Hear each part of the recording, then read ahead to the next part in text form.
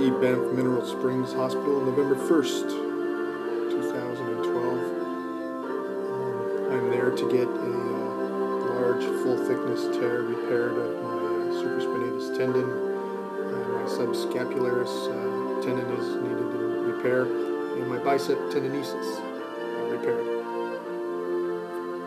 They do this arthroscopically. I did have the procedure done 20 years ago, approximately, on my left shoulder, where they leave about a 6-inch scar. Now you get 4 little inserts. There's my private nurse, Lisa.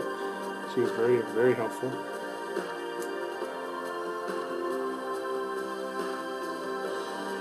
Just waiting for them to take me into surgery, where they apply a nerve block into your neck. So it basically freezes your arm, and you stay awake for the whole procedure, which is very beneficial as opposed to getting put right out. It helps with recovery. The nerve block lasts about 4 hours after the operation, which is helpful as well. Basically what they do is they shave off the acromion bone, which is just above where your clavicle is. Get rid of scar tissue, is what you can see right here. And they also shave off a good landing area on the top of your humerus bone to put in their anchors, which are basically 4 screws. They're Arthrex push lock anchors. They're about 5 millimeters long, so they're very small. Everything here is magnified, as you can see. That's basically the drill, or the shaver they call it. There's the tendon, he's pulling that there. Those are the sutures. They're basically the thickness of a piece of thread. It's a very unique experience. You can smell and hear everything that's going on when they're drilling, when they're tapping in the screws, everything like that. There's 4 screws in total.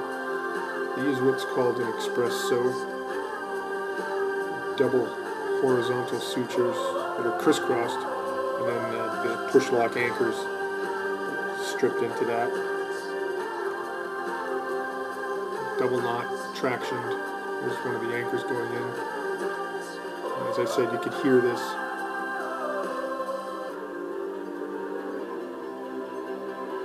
The anesthesiologist is sitting right beside you the whole time.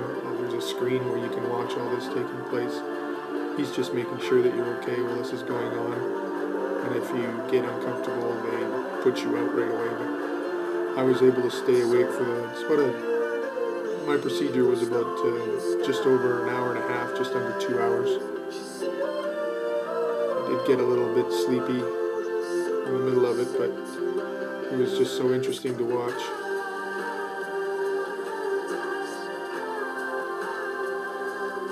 So you can see one of the sutures being pulled through there.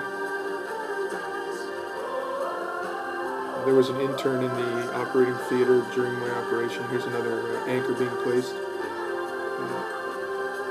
Dr. Buchko let him put a few sutures in.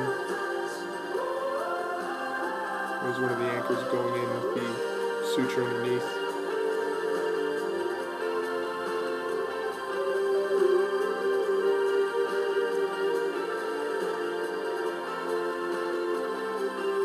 This is basically exactly what I saw.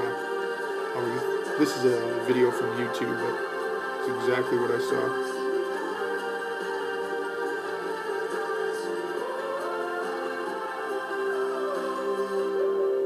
One of the things people don't realize is your shoulder joint has the widest range of motion of any joint in your body. It's the largest joint above your hip. There's a good diagram of one of the sutures. There were 2 of those. Here's me about an hour post-op, all strapped up, waiting for, once the nerve block wears off, you get Percocets in your cold therapy unit, which is a electrified cooler that basically makes your shoulder frozen, and my TV in the hospital there, changing the dressing.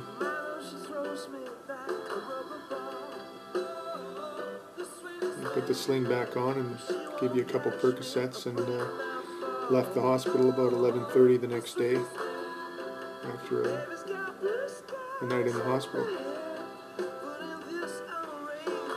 And that's me at home.